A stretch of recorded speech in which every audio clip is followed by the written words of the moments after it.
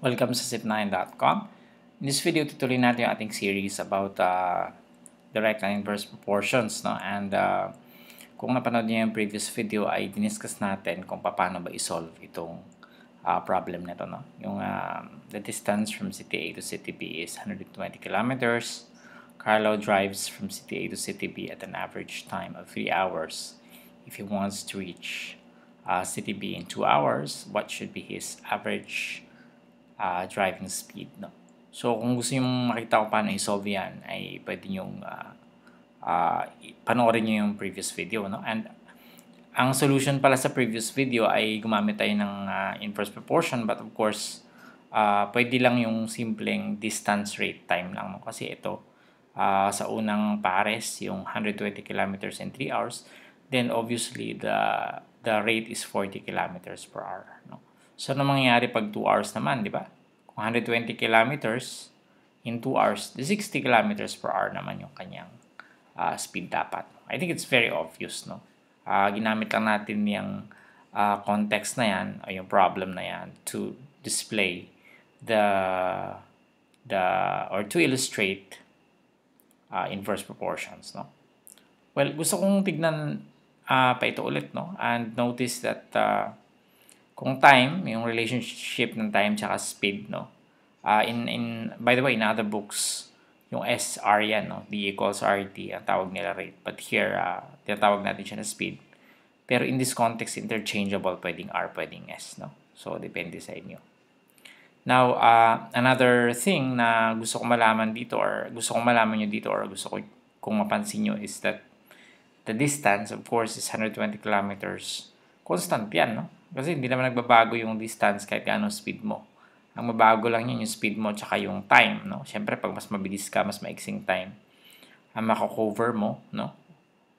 To travel 120 kilometers, no?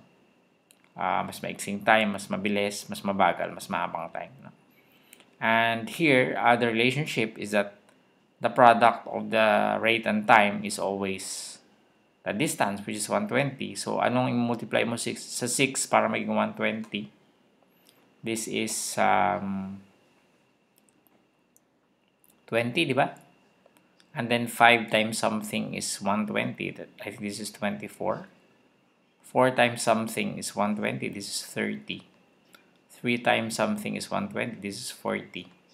2 times something, I think ito yung nasa problem kanina. 2 times something is 120. This is 60. And 1 times something is 120. So, this is 120. Ito yung speed, no? Of course, in reality, sa totoong buhay, hindi naman siguro tayo mag-120. Buhay itong speed na to, no? Pag tayo nag-drive ng kotse. Now, so ano napapansin nyo, no? Anong relationship ng dalawang quantities na yan, no? This is T and S. So, TS, mapapansin nyo na TS is equal to 120. No? So, may constant tayo. Now, gusto kong pansinin nyo yung sa previous problem natin. No? Doon sa introduction problem natin na ito, no? Investigate. So, walang balikan natin to ng konti. No? And kung mapapansin nyo, no? Meron din tayo equation dyan, di ba? Let's adjust this a bit.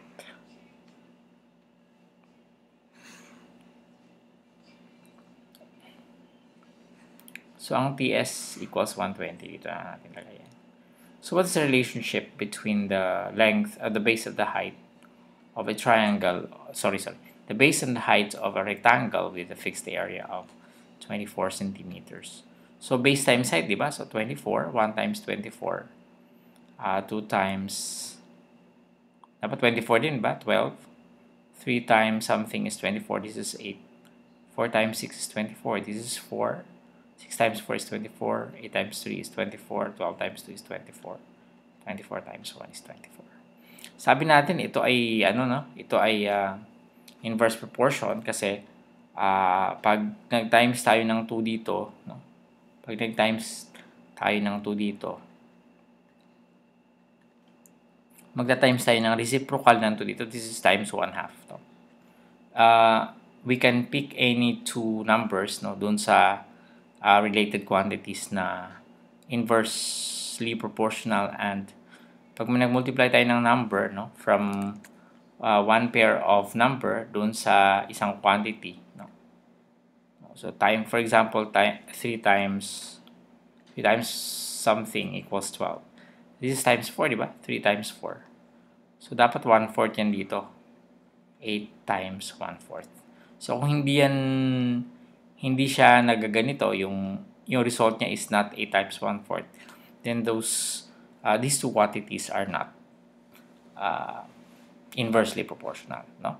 So yan yung kanyang characteristics. And here, the base times the height is always 24.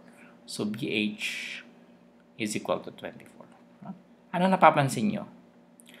Pag meron kang dalawang quantities, tapos ang product nila consistent or constant, no?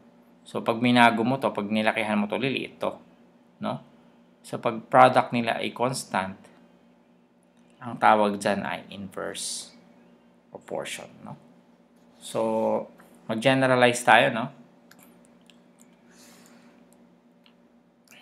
Okay. So when two quantities, x and y, no? When two quantities x and y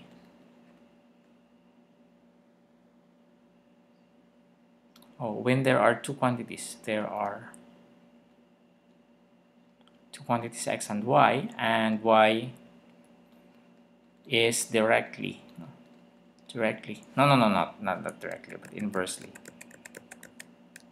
inversely proportional to x.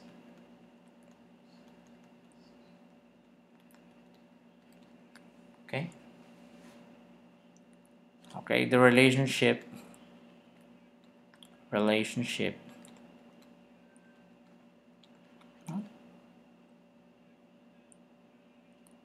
can be represented as xy, x times y, no, equals constant number.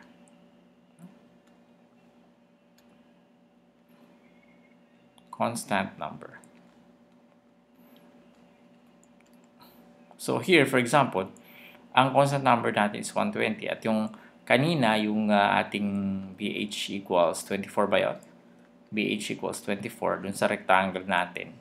Then the constant number is 24 there. The base and the height, no? Yung constant number na product nila ay 24 then. If we multiply two numbers and the product is always constant, then these two numbers, no, or these two quantities in this case, is inversely proportional to each other, no? So are inversely proportional. Okay, so yun ang isang characteristic ng inverse proportion. Kung mapapansin nyo, no, kung naalala nyo yung ating lecture doon sa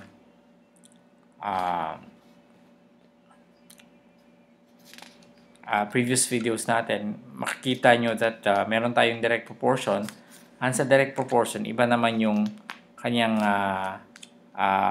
relationship, no? Yung ang sa relationship naman ng direct proportion, this is inverse, no? This is inverse proportion. Sa direct proportion naman, no?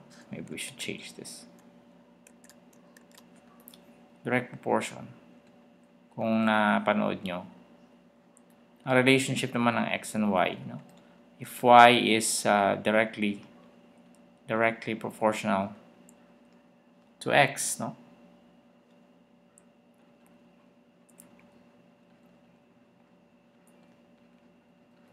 Then, no, y equals constant number times x, no? Times x. Okay?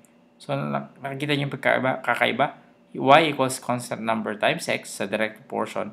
However, sa inverse proportion, xy equals constant number. So xy equals 5, xy equals 1. And then this one is y equals bx, y equals 2x, y equals 3x. This is actually a linear function. No?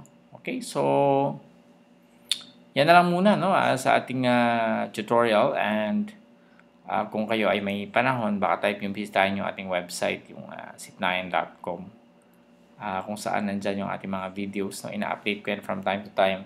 And syempre, kung kayo ay nasa YouTube, mas maganda rin na mag-subscribe kayo sa channel namin. No? You subscribe to Zip9 para ma-inform kayo pag mayroon tayong bagong videos. Now, kung type nyo yung video na yan, pwede nyo i-like, no? O i-thumbs up. No? Dahil yan ay mas lalong makikilala yung Zip9 yan. No? At tulong nyo na rin yan. Maraming salamat. See you in the next tutorial.